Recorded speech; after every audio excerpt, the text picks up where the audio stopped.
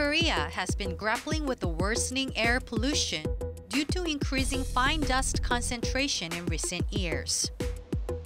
A mobile service provider, a home appliance manufacturer, and a food company have jointly come forward to solve the problem. A cart operated by a food company that produces beverage is moving in an alley of a commercial district in Seoul. Installed on the yogurt delivery cart is a fine dust measuring device. The data, collected by the portable device, about the levels of fine dust and ultra-fine dust, as well as the information about temperature and humidity, are relayed to the mobile service carrier on a real-time basis. By downloading the application for the mapping service, mobile phone users can gain access to the collected real-time data.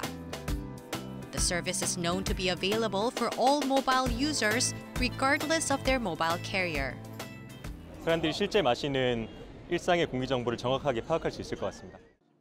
The portable device is simple to install and can be installed in telecommunications stores and where Wi-Fi services are available. The collected data will also be used as the basis to resolve the fine dust issue.